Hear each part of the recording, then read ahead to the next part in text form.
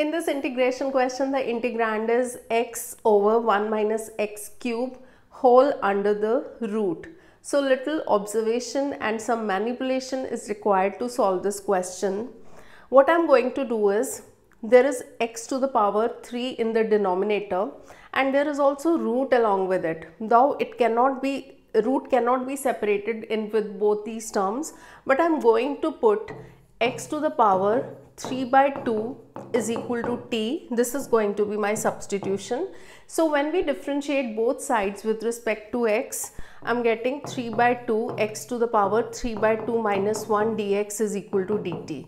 Now 3 by 2 minus 1 is 1 by 2. X to the power 1 by 2 simply means square root of x. So this becomes 3 by 2 square root of x dx is equal to dt. So this way I am getting the value of root x dx is equal to 2 by 3 dt. Now in the integral, I have root x in the numerator.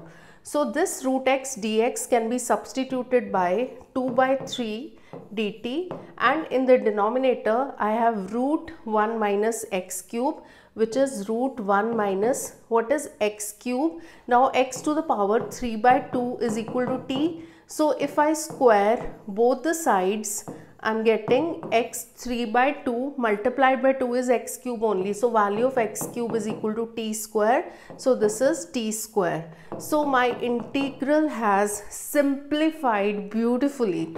So this becomes 2 upon 3 dt, and in the denominator I have 1 minus t square.